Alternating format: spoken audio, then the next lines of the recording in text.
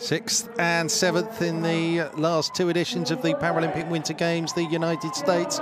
Adicoff was there, part of that squad, but they've got it right this time round by the looks of things. Adicoff and Wood bringing it home for the USA. It'll be a sweet victory and a super anchor leg run by Adicoff of the USA. China in second place, Canada in third at present. Fantastic, the USA.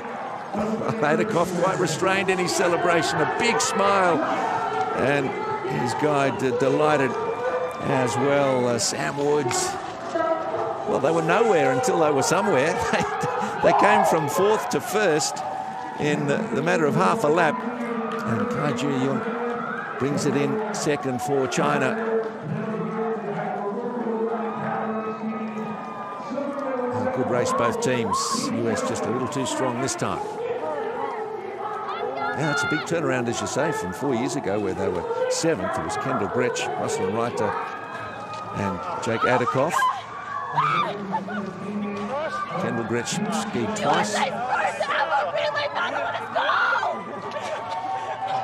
They love it.